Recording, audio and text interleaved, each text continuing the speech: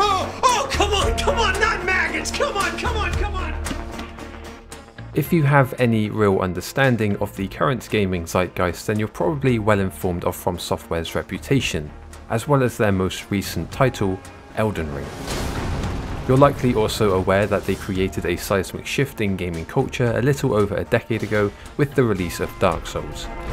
Since then, we have been provided with no shortage of heavily inspired titles year after year from other developers, each one creeping nearer and nearer to the edge of a precipice, daring to create the next game that offers an ultimate challenge, paired with an ultimate reward. But with every inch closer to that elusive line of perfection, they risk plunging into the depths of scrutiny and criticism. To a large extent, we've come to understand that the more brutal, the better. The more stressful, the more successful. Sure, that's quite a sweeping statement, but with the Souls archetype becoming so favoured in gaming culture these days, developers have been unsurprisingly striking while the iron is hot. We are now inundated with experiences that see the player drenched in their own blood, sweat and tears, all in the hopes to best their digital nemesis.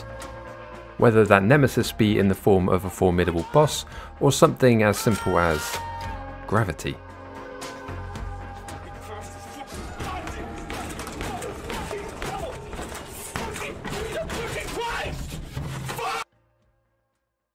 Perhaps I should address that opening statement. Games are fun.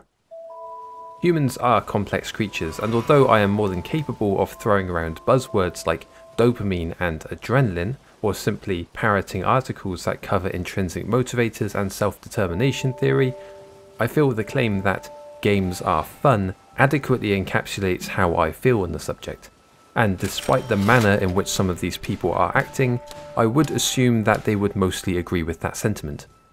Enjoyment manifests in peculiar ways. There's a good chance you found yourself in floods of tears while consuming a piece of media, and yet, while crying is synonymous with sorrow and dismay, there's an aspect of misery that we relish. For around a decade now, I believe I have placed a disproportionate amount of my enjoyment on the Souls-like genre. If this video serves as an introduction to my channel, then welcome, and thank you for paying an interest in what I have to say. If you're at all curious, feel free to peruse my other content. You'll notice I reference Dark Souls, or at the very least, Souls-likes, on a regular basis. It's not always by design either. Somehow during the construction of my projects, From Software's talents embrace me, leaving me with very little choice other than to wax lyrical on their outstanding works. The thing is, those outstanding works and others like them scratch an itch. There's something about the challenge, the mysterious settings, the ever-looming potential of becoming lost after reaching every corner. Perhaps it's the design of the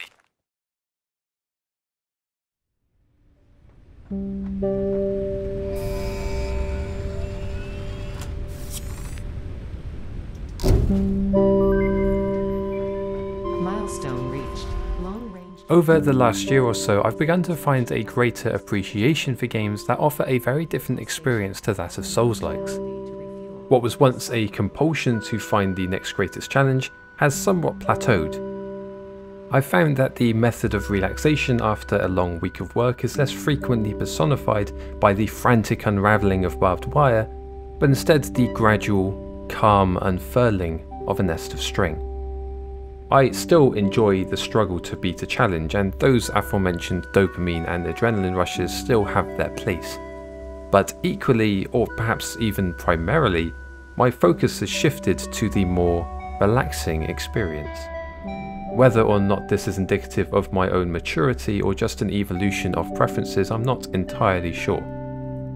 I don't honestly believe the minutiae of why is of much importance. What is important is what I find fun. And man, let me tell you, this is fun.